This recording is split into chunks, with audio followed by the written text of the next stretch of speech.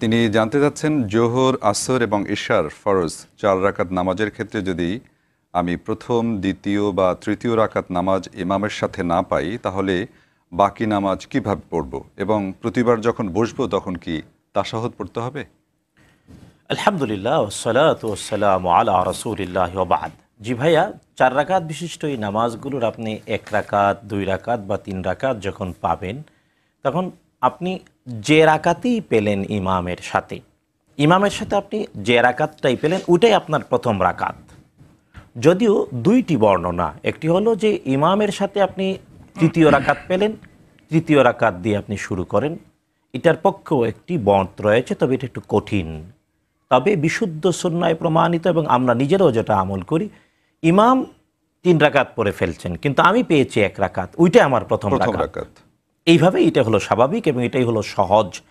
তো আপনি 4 রাকাত নামাজ পড়তে গিয়ে মুক্তাদি হয়ে অথবা একাকী সর্বাবস্থায় প্রথম 2 রাকাতে সূরাতুল ফাতিহা এবং এর সাথে অন্য সূরা মিলাতে হবে। জি।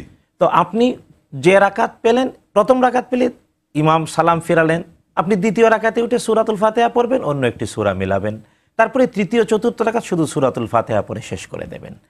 এবং বৈঠক, যে কয়টি বৈঠক আপনি পাবেন, হতে পারে আপনি 3টি বৈঠক পেলেন, ইমামের সাথে 1 রাকাত পাওয়ার কারণে ইমামের চতুর্থ রাকাত আপনার 1 রাকাত, তবে বৈঠক ইমামকে আনুগত্য করছেন, তার সাথে বৈঠকে বসলেন, ওখানে আপনি আত্তাহিয়াতু পড়বেন, পড়াটাই উচিত। আবার আপনি দ্বিতীয় রাকাতে আবার বসলেন, আবার আত্তাহিয়াতু পড়বেন, ঠিক তাশাহুদ আর কি।